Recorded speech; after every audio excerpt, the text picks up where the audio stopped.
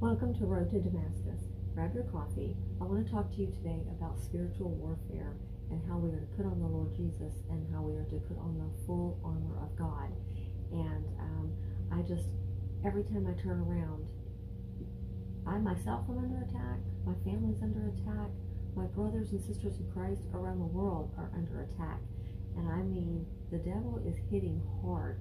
And that's because he knows his time is short, because the Lord Jesus Christ is coming back very soon. We need to be ready because,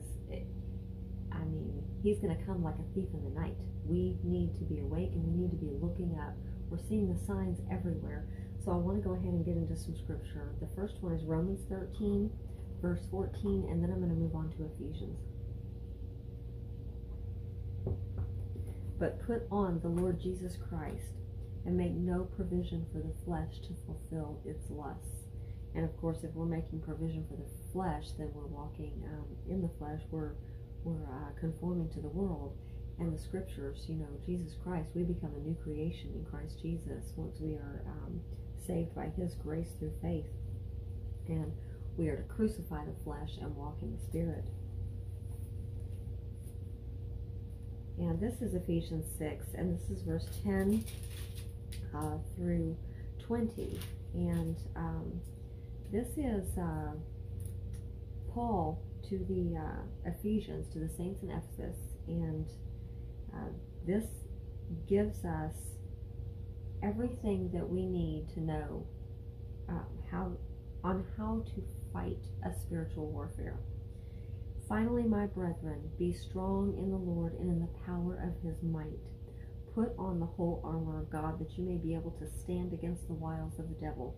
For we do not wrestle against flesh and blood, but against principalities, against powers, against the rulers of the darkness of this age, against spiritual hosts of wickedness in the heavenly places. Therefore take up the whole armor of God, that you may be able to withstand in the evil day, and having done all to stand.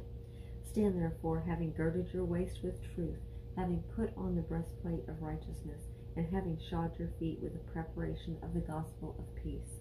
Above all, taking the shield of faith, with which you will be able to quench all the fiery darts of the wicked one. And take the helmet of salvation and the sword of the Spirit, which is the word of God, praying always with all prayer and supplication in the Spirit, being watchful to this end, and with all perseverance and supplication for all the saints. And for me, that utterance may be given to me, that I may open my mouth boldly to make known the mystery of the gospel, for which I am an ambassador in chains, that in it I may speak boldly as I ought to speak. And brothers and sisters, we need to be reading this every day. We need to be walking in this. We need to be putting on the full armor of God. We need to be putting on the Lord Jesus Christ. The devil is the accuser of the brethren, and he is going to come at us from whatever direction he can. And if we put on God's full armor and rebuke the devil, and we fight with the sword of the Spirit, which is the word of God, so just like Jesus did whenever he was led into the wilderness and the devil was tempting him, he refuted the devil every single time. With every temptation that was given, that was thrown at him, that the devil came up with, Jesus refuted the devil with the word of God, and then eventually the devil fled. He just gave up. And of course, we're not sinless.